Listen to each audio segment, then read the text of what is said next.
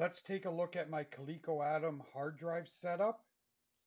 On this Adam, I'm using a Microfox IDE hard drive controller that has a standard 40-pin IDE cable header on it. And I've attached a quick connect ribbon cable to it.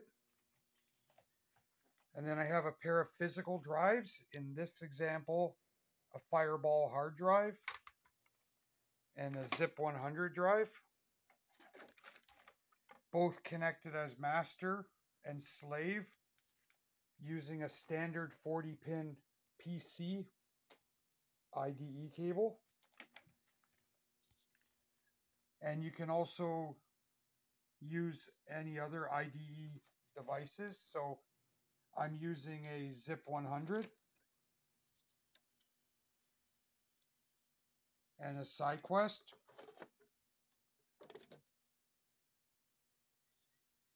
And both of these drives are housed in a pair of repurposed Coleco Adam disk drives.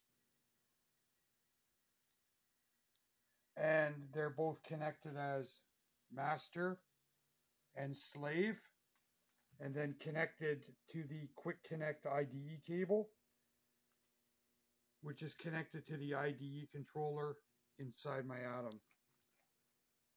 So then when you go to the main menu of the hard drive screen, you can actually choose between IDE 1, which is the Zip 100 drive,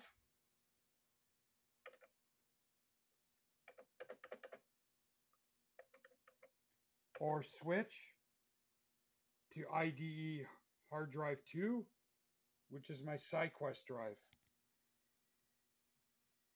And that's the slave drive on my system.